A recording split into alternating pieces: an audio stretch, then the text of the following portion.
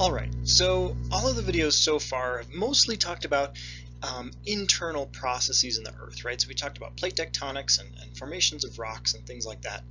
But now the rest of these videos are going to talk about external processes, right? Things happening on the surface of the Earth that sculpt our rocks into landscapes.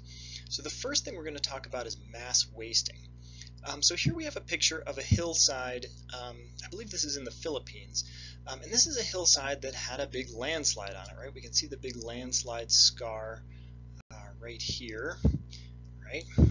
Coming down this mountain slope. And a landslide is an example of mass wasting. So mass wasting is basically the movement of sediment under the influence of gravity, right? So we're moving stuff downslope from high to low. And actually a lot of geology, a lot of surface process geology is really about moving sediments from high places to low places, right? Plate tectonics is pushing things up and creating mountains, and then our different methods of erosion are tearing things down. So this landslide is a factor of several things, right? We have a steep slope, so we have lots of potential energy to bring sediments down. This is also in a region that gets a lot of rain, so there's probably a lot of water that can saturate sediments and can bring them down. You can also have things like deforestation. If you remove vegetation from a slope, vegetation holds things in place with roots. So a number of factors can cause mass wasting. These things are often very sudden and very fast moving, and they can cause a lot of damage to life and property. Now here is an example of a mass wasting event that occurred right here in Colorado, and we'll probably see this when we're on our trip this summer. So this happened on Grand Mesa. So Grand Mesa is right out here in western Colorado, and it's a big flat-topped mountain. So in Grand Mesa we have basically we have a layer of very hard rock called basalt. So I'm going to draw that here. So we have a layer of basalt, and then it overtops some layers of softer rock. So we've got some sedimentary layers underneath, some shales and sandstones and things that are much softer than this hard basalt. So we have very, very steep slopes because this is a cap rock, right? This is very hard rock that's protecting this softer rock, and so we have a very steep slope. Now what happened? This happened in May of 2014. We had snowpack on top of the mountain. Top of this mountain is like 10 or 11,000 feet, so we still had a fair bit of snow, and then we had a very heavy rain event, and that caused a tremendous amount of water to infiltrate into the rock and the soil, and so we had rocks kind of crumbling off the top of the plateau and then coming down. This is the scar of that all the debris. That debris is 120 feet deep in spots, and this hole from the top of the plateau up here down to the toe of this landslide is almost 3 miles. You can see for scale, here's some roads. This is an active gas drilling well right there. So this is a tremendously powerful event that happened, in a matter of minutes. And in fact, 3 people lost their lives and are buried in that slide. So these things are tremendously powerful and sometimes catastrophic events. Okay, so the way that mass wasting works, so the movement of material downslope, any kind of unconsolidated material is basically under the influence of 2 factors, gravity and friction. So as gravity and friction counterbalance each other, we get a pile of unconsolidated material. Now the angle at which material will form a slope is usually fairly constant depending on what material you have. So that angle is called the angle of repose because it's the angle at which sediments come to rest at that interface between gravity and friction. So if we have something like fine sand almost always holds an angle somewhere around 35 degrees. Coarse sand, you can hold a steeper angle like 40 degrees. If you have angular pebbles, right, you can have an even steeper angle. Here we have a 45-degree angle. And that's because if you have more angular particles, you have more things in contact with each other, right? So if I have jagged particles, more of the surface area of those particles are in contact, so we have more friction holding them in place. If I have perfectly round particles or very smooth particles, there's less surface area being contacted between those, so they can't hold as steep of a slope because there's less friction. Okay, the other thing that influences angle of repose and mass wasting is water. So water molecules are polar, which means basically that they will stick to water will stick to itself, and water will stick to stuff. So you can see here this paper clip, the water molecules are sticking to the edges of the paper clip, which is distorting the image in the water there. So water is cohesive. So if you have an example here, if you have damp sand, so it's got just a film of water in it. Because of that cohesion and adhesion of the water, it sticks to itself, it sticks to the grains of sand. You can shape that sand to the really steep slopes, right? You can build sand castles and things out of it. Now dry sand that doesn't have that water in between those particles of sand, that's where you'll get a slope maybe between 35 and 40 degrees. But then if you add a lot of water, to the point where you no longer have cohesion between particles, but you're lubricating all those particles, wet, saturated sand will spill out all over the place, and it holds a very shallow angle of repose.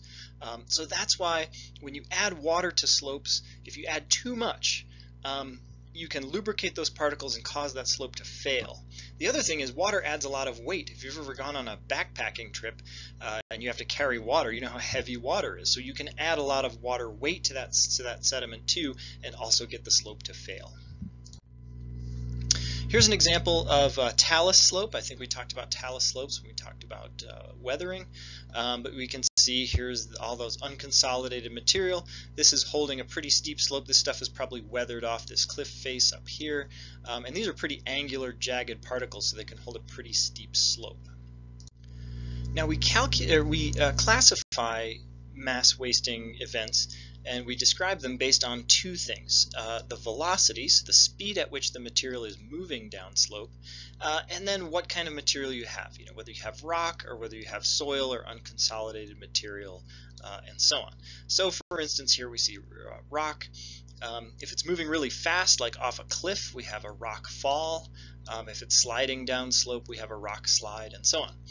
If you have unconsolidated material like soil that gets saturated, we call that an earth flow. Or if we have a lot more water, we call that a debris flow. That might have some big chunks of rock and things like that in it. And we also have some interesting things like slumps and debris slides and things like that. So sometimes we get slope failures, basically because slopes get over-steepened. And we do this a lot, humans do this a lot, when we start building in places with very steep slopes. So for instance, you want to build a house here, and we're on a hillside. So the hillside's too steep to build on, so maybe we want to make a terrace. And so what's often done is we take this slope. The original slope would have been something like this. And we cut away to make a terrace, so we remove material from in here, and we use that fill. We usually use that fill to build out the terrace this way out here. And that's okay. These things can be pretty stable for a long time, but if you have something like an unusually heavy rainfall event or an earthquake or something that's going to move that material, what you get is this rotational slide like this. That over-steepened slope will fail, usually down at the base here, and all that stuff will come tumbling underneath, and that's called a slump. Here's an example of a rock slide. So sometimes we'll get, if we have a rock layer that's porous, right, that can have, that water can saturate, so something like sandstone. And let's say we have another layer underneath of shale, which is impermeable. If you have a bunch of water coming down and it saturates that, it can lubricate the bedding planes between those sedimentary layers, causing the surface to rupture and fail and come out here. Sometimes that can bury highways and houses and things, and people get very unhappy.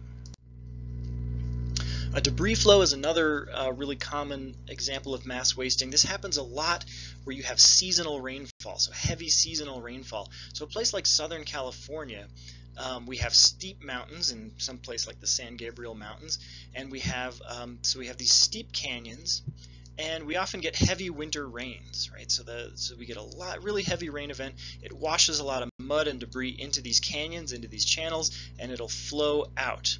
Because it's contained within a steep, narrow canyon, the stuff can move really, really fast because you're pouring a lot of material through a narrow canyon. And these things can move very, very fast, sometimes 60 or 100 miles an hour, carrying a lot of debris, and they're very, very dangerous. Now, if it comes out the mouth of the canyon, that debris is going to slow down, and it's going to spill out all over the place and cause, again, a really big mess. Now, another example of mass wasting that's not quite as fast and dramatic is called soil creep, and as the name implies, it's actually a pretty slow process. If you see something like this where you have a slope and you see a lot of tilting, right? So we have tilted power lines here. We might have some tilted fences. Buildings might get cracks in their foundations, and trees will curve like that. It means that the slope is moving, and it's moving fairly slowly. We see this a lot in soils. So let me draw how soil creep works. So let's say we have a slope right here. And let's say you have a particle of soil on the surface of that slope right here. And if we're in a place that freezes in the winter and thaws in the summer, or even freezes sometimes overnight and thaws in the daytime, so if we have this soil, let me put some ice in here. So let's say we get a layer of ice. We have water in between particles of soil, and that water freezes, that ice gets in there, and so we build up a layer of ice, and that soil particle moves up. Right? It's now suspended by that layer of ice, and it moves up perpendicular to the slope, right? It's moving straight up. Now if temperatures warm and that ice thaws, that soil particle is going to fall back down, but it's going to fall back down under the influence of gravity. So it's going to come down farther down slope than it originally started. And so if we have freeze and thaw over and over again, that particle is going to move up when it freezes and down when it thaws, and eventually that particle is going to be migrating down slope like this. And so it's a slow process depending on how much freezing and thawing you get, but the net movement of that soil particle is down slope. So if all your soil particles are doing this, your slopes are moving really really slowly and but consistently. And so you can identify slopes that are doing this if they have trees on it and the trees are shaped like this, called a pistil-budded tree.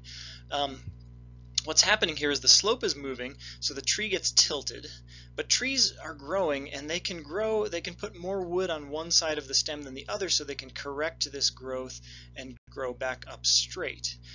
So we get these pistil-budded trees on slopes where soil moves.